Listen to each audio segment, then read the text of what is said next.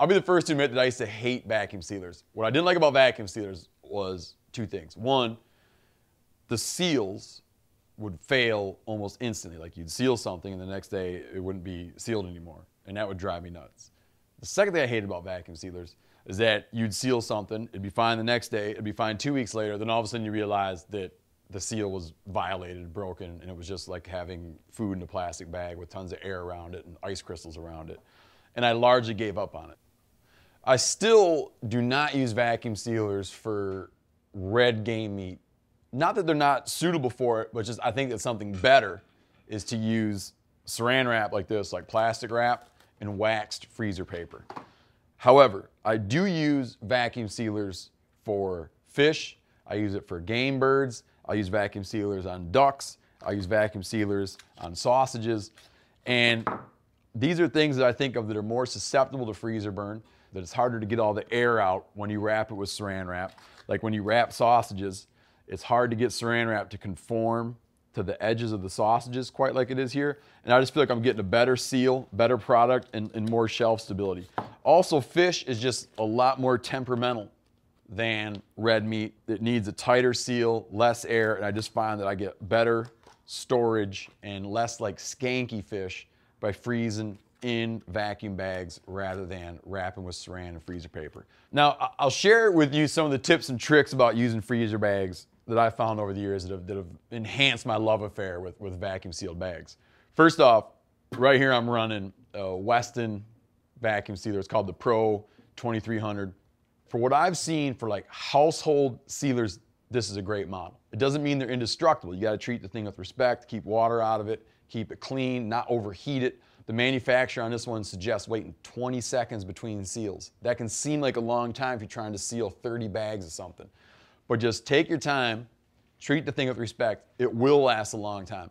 Another thing I find that people do that's really hard on their sealers is they're pushing down on the door too hard. This thing has rubber gaskets, top and bottom.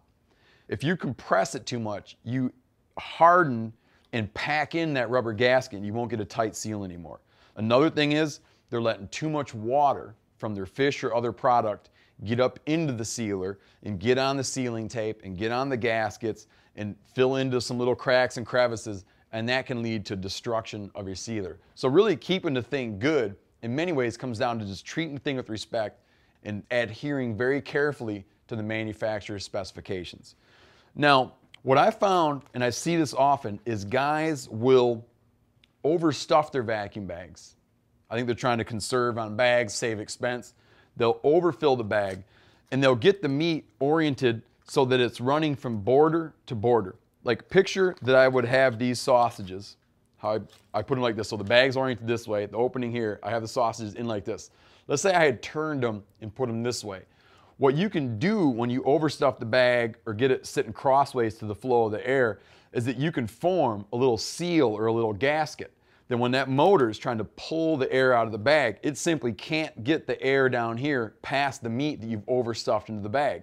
So with sausages, you can do it by just putting them in the long way, and you have air channels between each of these sausages where the air can travel out and you get a tighter seal. I have a tight seal here, I have a tight seal here, all the way around. Same with this fish. I left room to spare all the way around this fish so that the air has a good way to get out. Another thing, fish has high moisture content, okay? And one of the things that can corrupt your seal and that can damage your sealer is if you're getting a lot of liquid when the vacuum's pulling and it's pulling out air and it's pulling a lot of liquid from your product and it's pulling up little rivulets of water that will come up and they'll cross this barrier where the sealer is going to hit, where the sealing tape hits. When that sealing tape goes to burn in that seal, it can't get a good seal because you've got moisture there. I mitigate that in two ways. One, with fish, stuff that I know is high water content, I just wrap it in plastic wrap, a nice tight wrap. Now, another thing I've done in the past, and I've never seen anybody else do this, I'm sure they do. If I have something that's very wet, I will take a paper towel and roll that paper towel up into just a little baffle that fits right across the bag. And I'll put the meat in there and I'll lay that paper towel right in there. So it goes from edge to edge. The air can draw through it, but the paper towel absorbs a lot of that moisture coming up. and you'll hit the sealer and you'll watch that moisture will go up, it'll hit the paper towel will absorb all the moisture along that line, and it'll burn in a perfect seal. If you draw a vacuum on a bag and then hold it up and you see like a little spot you don't like, I just go, and I don't need to reseal it yet because I still got a tight seal, it hasn't leaked through yet. I go in and just do a manual seal and burn in another seal right here. Or if I notice that I have a lot of water in my bag and it seals and I can see the plastic was wet, I'll just take a paper towel, dip that paper towel in here, swab this area dry, and then burn another seal in right here. You can't have too many seals. You could do 3 or 4 of them across here until you get one you like. So pay careful attention to that.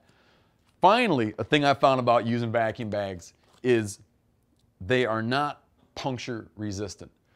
I used to get into a lot more trouble with vacuum bags during the many years that I hated these things because I would handle them too roughly. I used to just throw them into a cooler, bang them around in the cooler, and over time I'd realize that all these bags were starting to fail. It's because they're getting little holes in them that you can't even tell are there from you jostling it around inside your freezer.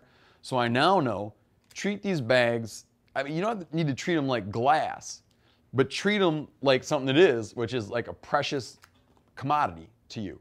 When I fill my cooler now, if I'm leaving my fish sack, I'll lay down, if I have a lot of stuff, I'll lay down a layer of these bags in the bottom of the cooler, put down a couple pieces of newsprint as padding, laying down another layer, more newsprint. It insulates and it protects. And in my freezer, I handle them gently. I handle them with respect, move them around, don't throw them. And I have nearly eliminated bag leakage or failed bags. And I would eat this without hesitation 1 year from now. And I'm telling you, if you challenge that with a fresh sausage made that day, I don't think you would know the difference. So it's a great tool if you use it right. I do recommend vacuum sealing if you have the money for it and the time for it and the discipline to do it properly.